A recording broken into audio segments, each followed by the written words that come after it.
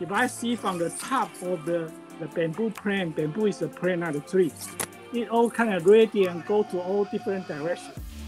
And at the angle, it will be about, I would say, maybe 35 or 45 degrees.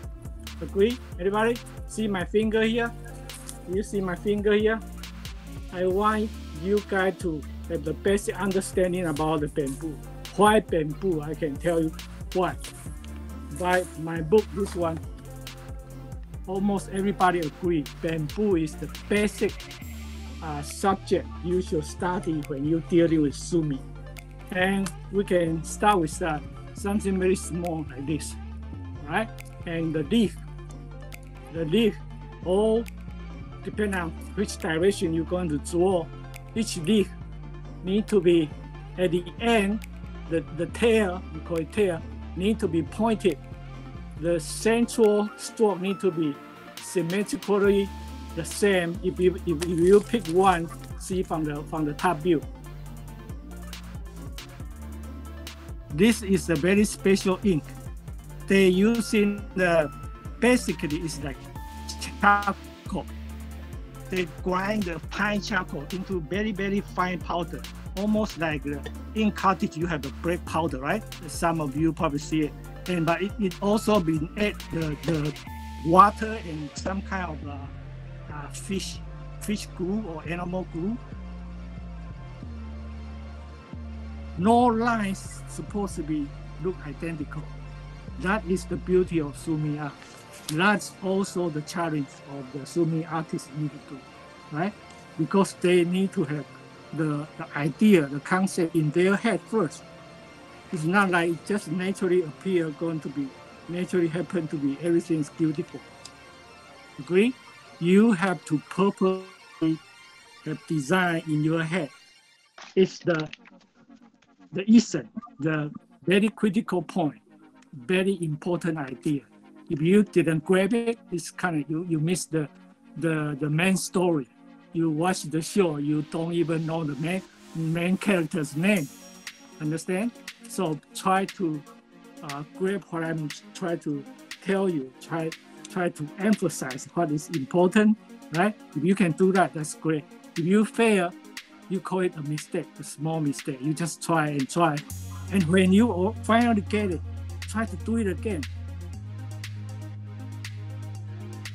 Right? Let me show you a real flower.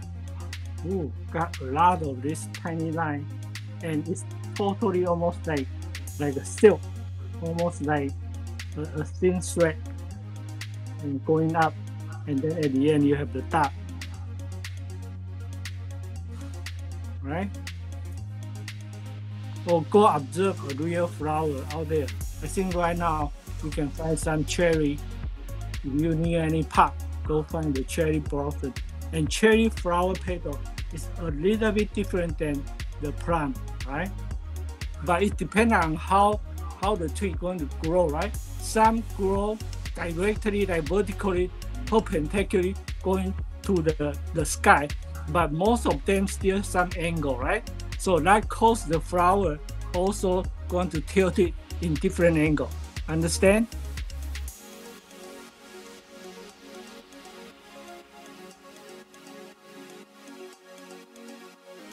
This to me it shows the big plum tree trunk in the center, right?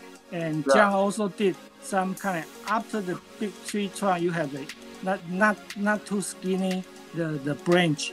And I mentioned after the branch, then you have the twig. Twig is grow out from the branch, right? So at least we can see 3 stages there, three of the plum body, and all the flower arranged in different angle. That's also good, right? For the fish, let me just quickly say, if you work on, I think at this time you should start to using the sumi paper. Using sumi paper, you can easily create a tone if you do it right, right? You mix your color enough, the gray color, and then you create a couple of strokes, and not every stroke going to be beautiful, look like a fish, right? But you pick the right one, and you start to draw you start to draw the very light thin line for the berry, and make sure don't do the dark tone for the tail and the back fin, and make sure at the end using the dark ink for the eye. Right, I'm going to quickly make another one so you can see. And this is that I so far the common mistakes didn't make, right?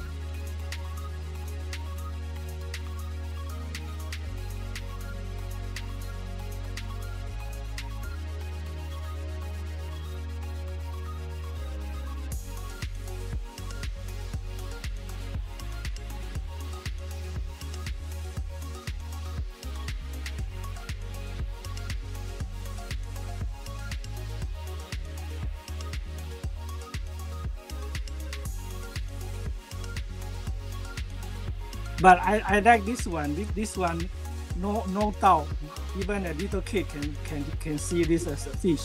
That's mission accomplished. But how to make it better, and this also work on the sumi paper already without smear, without out of control. That also accomplishment already. And if the person never learn this, almost maybe 80 to 90% people cannot even accomplish like this. The ink going to be too much loaded and then going to smear, right? Yeah. So that already show control. So give yourself credit. You can do a quality like this.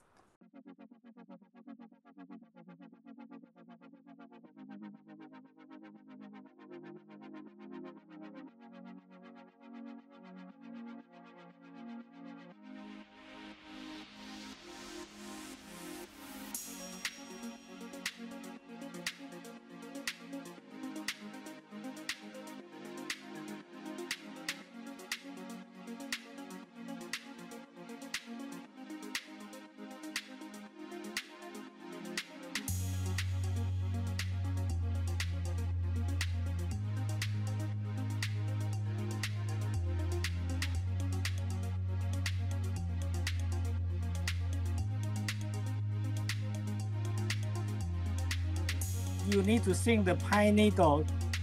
Some are very straight, and most of them like this one, the one on the left hand side. Most of them need like a fan shape, like a paper fan. You open it up, and equally to the center, right? And some are longer needle point. Some are very short. I think the high mountain area, the pine tree tend to have a shorter pine needle, and so their leaf is like a needle, very straight. If you almost everywhere you can find a pine tree if you are out of the city, right? And you take a good look and you know what I'm talking about.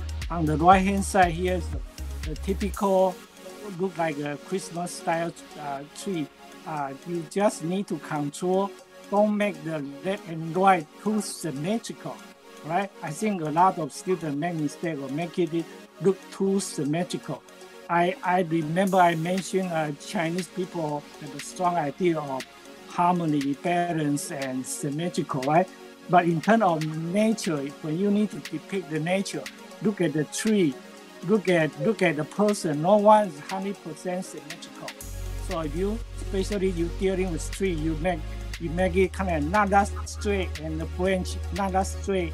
And for this kind of like we call like the core style, the left and right is kind of stretching out. Don't make it the same length. Don't make it the same thickness. Don't make it exactly point to the same angle, right? And then you can do it. So most of people go into that issue, and if you can just understand it better, then you will automatically draw better. Okay, thank you.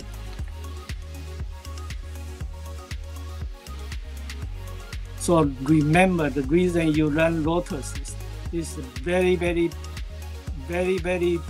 important flower for the Eastern country. The area from Egypt, India, China, Japan, all over this place, right? All the surrounding area, all know this flower as like sacred flower linked to the religion. Buddhism particularly, but also outside of the religion, Chinese culture, Japanese culture, Korean culture, all kind of build on it and take the meaning of it can survive from a very muddy, very dirty environment. And a good person should be like that. Endurance, perseverance, and even in a very difficult situation, grow up to be a blossom, a very pure, beautiful flower, very symmetrical actually, if you take from the top view or the side view. But it naturally decay, right? One after the other, the petal falling down. But the inside, you can have the seed on the center of the flower. There's seed.